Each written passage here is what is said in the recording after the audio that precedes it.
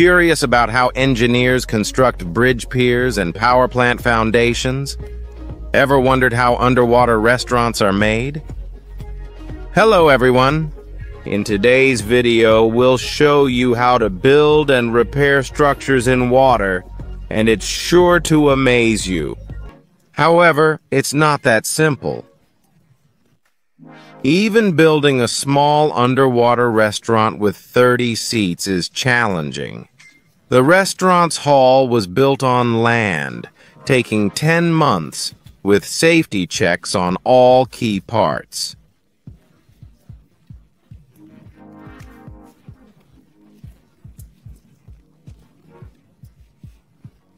This steel structure has a transparent acrylic dome weighing 410 tons, requiring a crane ship to place it in the water.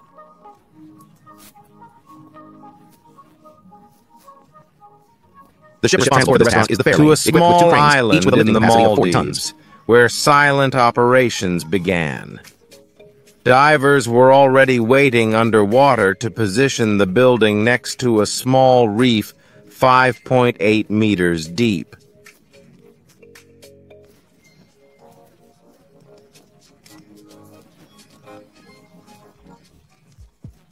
The building was secured on piles driven into the seabed, which is why the restaurant at the Hurawalhi Island Resort is named 5.8. To reach this restaurant, you must cross the pier and descend a spiral staircase. Food is delivered from the land-based kitchen to the underwater restaurant via a dedicated elevator. Of course, good ventilation is essential when using such special construction techniques.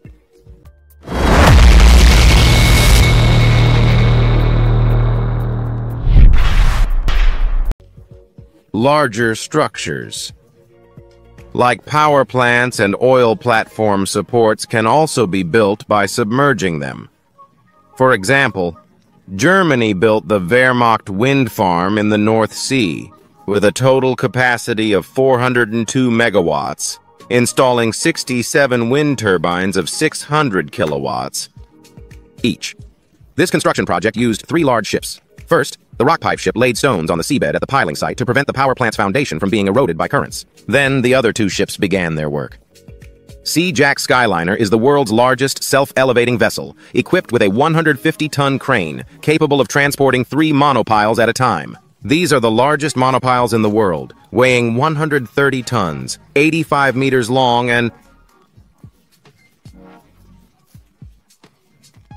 7.8 meters in diameter.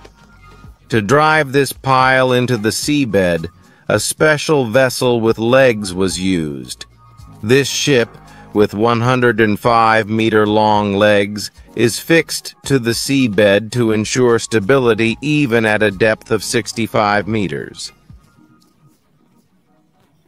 Initially, it took 24 hours to drive a single pile, but as workers gained experience, they could drive 2 piles a day.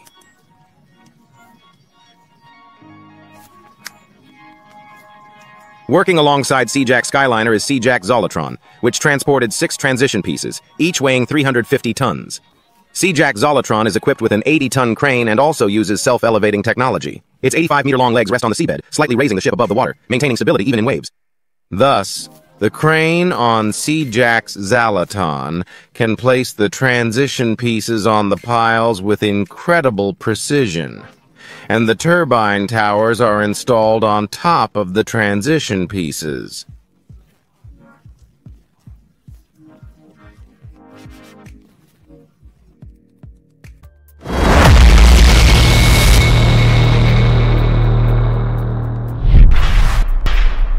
Was completed between 2015 and 2017. It's truly impressive. Before constructing various buildings on land, extensive preparation work is required, such as leveling the construction site, digging foundations, or piling. Before setting up structures on the seabed, proper site preparation is crucial. The simplest option is to send an excavator into the sea to level the seabed for subsequent sea. installation of supports, and other structures. Check out this uniquely shaped CAT 374DL excavator, nicknamed Moby Dig, entering the ocean to clear the construction site for the UK's Rampion wind farm. This excavator is equipped with sonar to scan the seabed and a support vessel for workers, which proved useful and wasn't wasted. Why do I say that? Because the plan didn't always go smoothly. Just hours before the contract work was about to be completed, the excavator got stuck and sank in a soft spot on the seabed. From this incident, the excavator can't level the seabed smoothly. Underwater rock blasting is necessary. The theory behind this big explosion is simple. Drill a hole in the rock, plant explosives, and you'll hear a loud bang, so leave the area. Blasting is done to deepen the seabed for ship navigation or as preparation before building docks, breakwaters, or other flood control structures. To prevent structures from moving underwater, they must be securely fixed. In most cases, bolts, anchors, and other tools are used.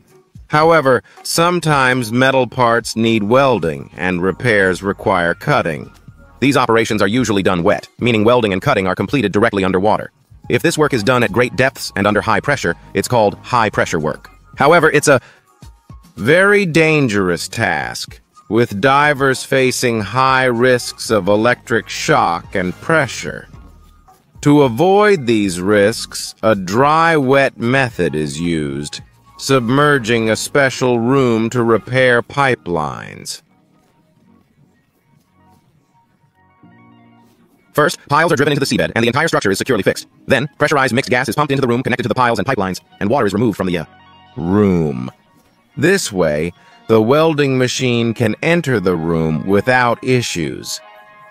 Apart from the high pressure, the rest of the work process is almost the same as on land.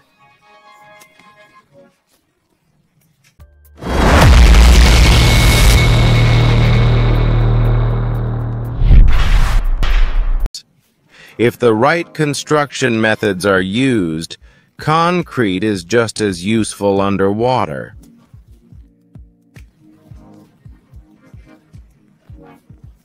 This process isn't much different from normal situations. First, assemble the formwork for pouring concrete. Then install the rebar frame inside the formwork. Next, pour concrete through pipes from a concrete pump that make it water-resistant and prevent erosion. Contains ingredients. Of course, an experienced diver is needed to complete all the work, able to operate underwater as on land, but using different methods. We also want to introduce another method of underwater concrete pouring, known as the Tremie method. When pouring concrete, this method prevents dissolution. Concrete is poured into the formwork through special pipes. But first, a special plug called a pig is used to seal the pipe. When the first batch of concrete enters, the plug is pushed out and floats to the top.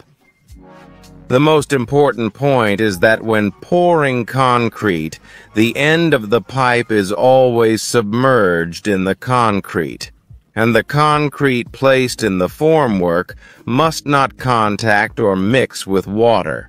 Construction in rivers or lake beds, a wall called a cofferdam can be built to separate water from the work area. To prevent water leakage, metal sheet piles called steel sheet piles are driven into the seabed as walls. Welding, or special watertight joints, are usually used to connect the sheet piles. Sometimes, for safety, two cofferdam structures are built, one inside the other, and the gap is filled with soil or concrete. For example, when building docks, cofferdams can also be connected to the shore. Additionally, when building bridge piers, cofferdams are set up in the center of rivers or lakes. After preparation, water is pumped out from inside the structure, and workers with machinery enter to pour concrete and carry out construction work. Although this work seems safe, it still has risks. When you drive across a bridge over a river or see the turbines of a power plant across the ocean. Remember these things. That's it for today's video. Thank you very much for watching.